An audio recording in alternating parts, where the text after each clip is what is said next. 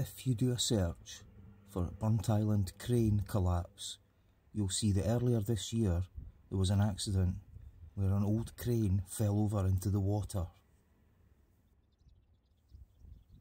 The demolition company, Dem Master, have been working all summer to clear away as much of the old crane as they could. They've been out swinging around on this cage for months, clearing away the motor box. And today, Saturday the 17th of December 2022, the company finally got the chance to lift the remnants of the crane out of the water. It's not been easy to film.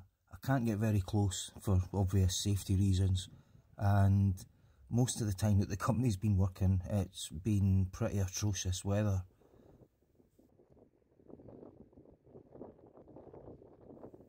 It's been fascinating to watch, and to be honest with you, I could have made a video that was like an hour long, but I don't want to bore people with something like that, so I thought we'd just share the footage that I captured this weekend of the final piece being pulled out of the water. I had a little walk around the perimeter to see if I could capture anything, and I got images up. Well, there's the Burntisland Castle, Ross End Castle, and this is the Briggs Marine side of the docks.